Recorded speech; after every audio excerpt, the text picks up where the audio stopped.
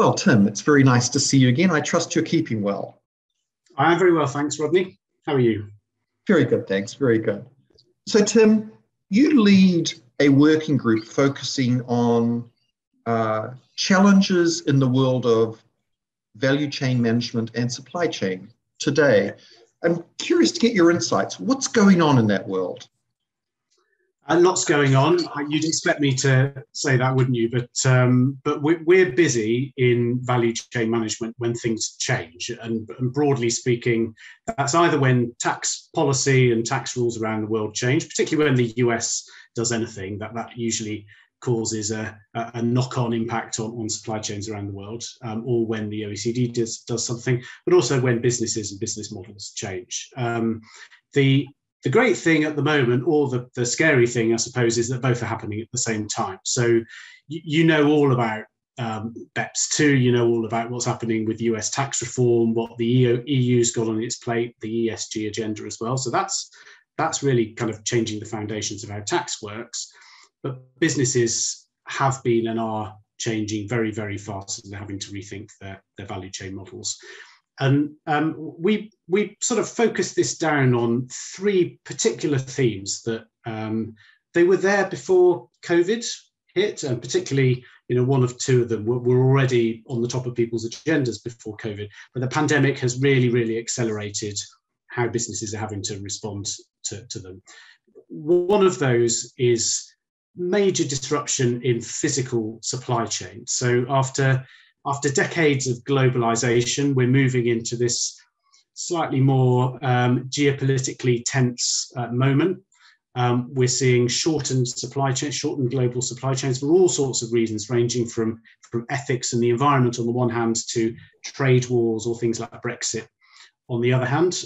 In the UK at the moment, we've got some empty shelves on our supermarkets. We've got shortages of all sorts of building materials, basically because there's a shortage of truck drivers over here. And of course, the argument is, well, is that caused by Brexit? Is it caused by COVID? Is it caused by something else? It's probably a mixture. But those are changing massively. And of course, multinationals they base their value chain models, they base their transfer pricing models on a particular understanding of how things move physically around the world.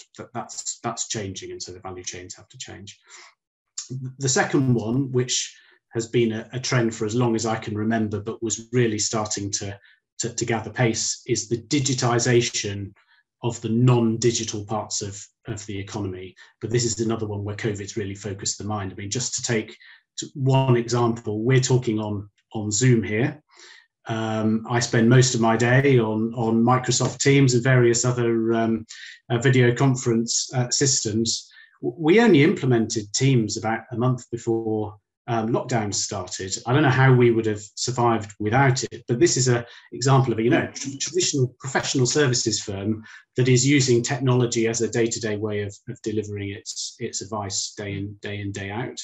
And we're seeing the rise of digital centres of excellence, of the new IP that even businesses such as electronics or pharmaceuticals that have a long history of R&D. Most of, or a lot of their new R&D is actually in software. It's in platforms. It's in technology.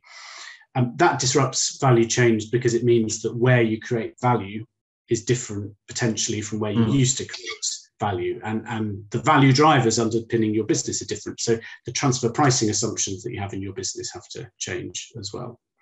The third one, and the one that really, really has been accelerated by this pandemic, is the wish for organisations to hire and to move people wherever they want to work and live. That's both people wanting to work from not just home, but from an exotic home near the beach. And there have been all sorts of requests for that a number of my clients have had. So one of the areas that our focus group is looking at is, well, how do you deal with these sorts of requests by employees, but also this war for talent and the need to hire talent wherever you can find it, which means the old idea that you can get all of your leadership into one country in one office just doesn't really work anymore.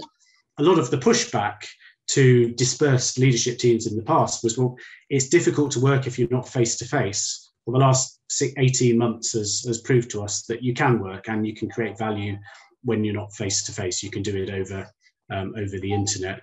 And so I have a number of clients, and the rest of our group have several clients who are really grappling with this and trying to come up with a way forward so that they can maintain some form of control over their tax and value chain model while allowing the business the flexibility that it's craving. So all of that, as you can imagine, is keeping us extremely busy at the moment. Absolutely, and those are three big trends all hitting at once. That must be almost overwhelming for many organisations to grapple with all at once, I can only imagine.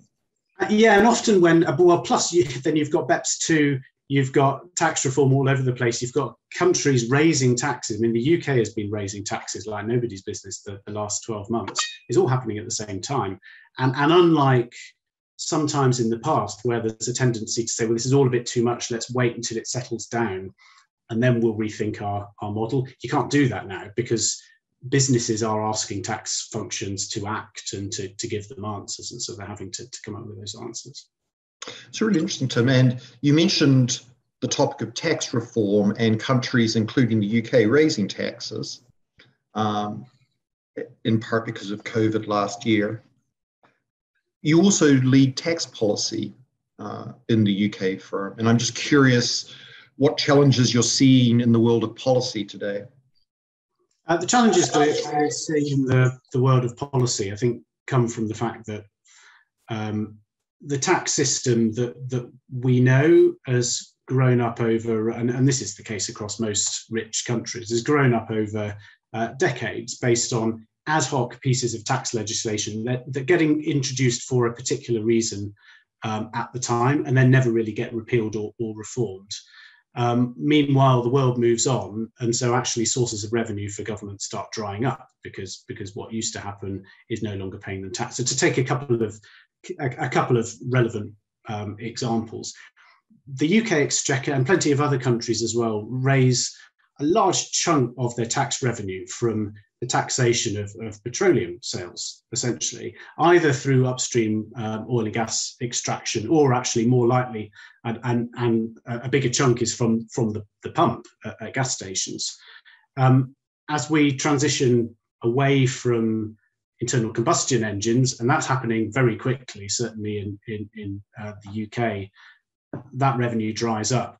How do you get replacement revenue without doing things that are going to put people off investing in clean technology, etc.? So that's one example. Another one that's live in the UK at the moment is related to our ageing population. We have a big shortfall in funding for social care for the elderly, and this is something that governments have had to grapple with for years. The government this month has finally proposed an increase in national insurance, which is our social security system here, in order to plug the gap. And it's on all the front pages of the newspapers, incredibly controversial, and everyone's talking about it. So tax is really in the headlines at the moment, because I think there's a recognition that we need to raise revenue in order to pay for what we need as a country. We can't just cut our way out of things, and we can't grow our way out of things in the way maybe we could in the past.